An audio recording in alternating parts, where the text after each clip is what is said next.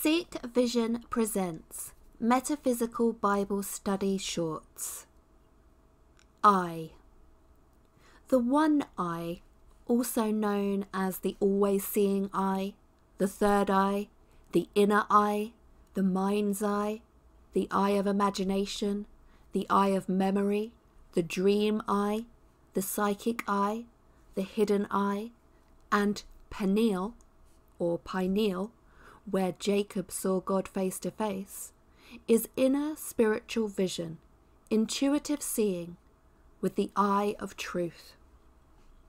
To have a single eye is to be established in truth, pure at heart, and devoted in soul to God. The single eye is open and receptive only to the guiding light of spirit. Being double-minded causes confusion. Stability helps spirituality to grow and develop. That is why Romans 8:7 states that the carnal mind, material mind, is enmity, not aligned with God. At the place called Dothan, God blinded the eyes of the Assyrians, thoughts consumed by sense. Elisha led the Assyrians into Samaria, objective consciousness, where their eyes were once again opened. What we watch and are exposed to, what we feel, think and do brings our vibratory frequency up and down respectively. If a person persists in recognizing or perpetuating error and evil, the true fullness of a blissful life cannot be obtained. If thine eye, understanding, be evil, thy whole body shall be full of darkness.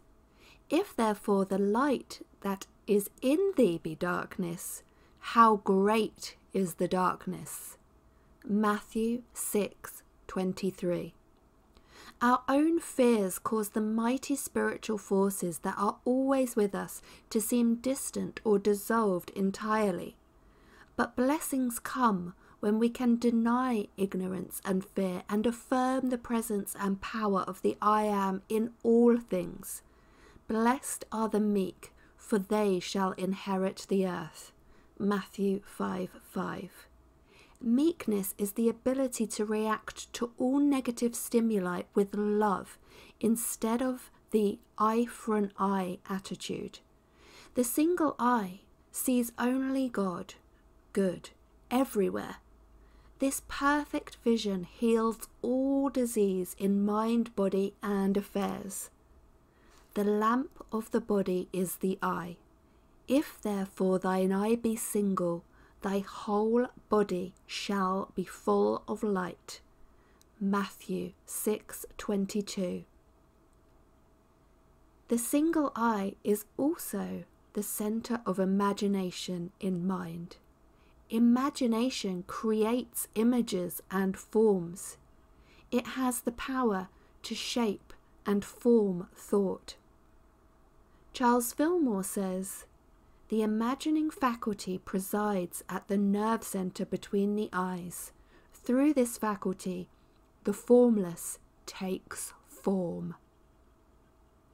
More information is available in my book, The God Design, Secrets of the Mind, Body and Soul, available on Amazon and other platforms in paperback, ebook and audio formats. For free and pro versions of the Seek Vision Freedom Yoga app based on the teachings of the Essenes, head over to the App Store for iOS or the Google Play Store for Android versions. Thank you for watching. Peace and light.